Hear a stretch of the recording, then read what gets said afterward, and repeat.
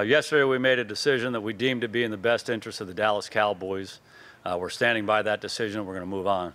Yesterday we made a decision that we thought was in the best interest of the Dallas Cowboys. And we're going to stand by that decision. We're going to move on. It's the truth.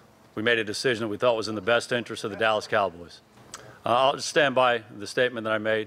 We made a decision yesterday that we thought was in the best interest of the Dallas Cowboys, and we're going to stand by that decision. We're going to move forward. Yesterday we made a decision that we thought was in the best interest of the Dallas Cowboys. We're going to stand by that decision, and we're going to move forward. Again, guys, I'm not going to continue to address this. We made a decision that we thought was in the best interest of the Dallas Cowboys. We're going to stand by that decision. We're going to move on. Guys, we made a decision yesterday that we thought was in the best interest of our team. And in evaluating the particular situation and the context of that situation, we felt like we made a decision in regards to Lucky that was right for our team, and we stand by that decision.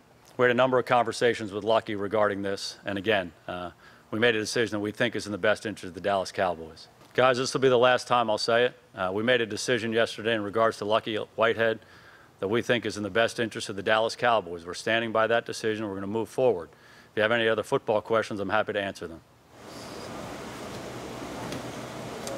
Thanks, guys. Okay.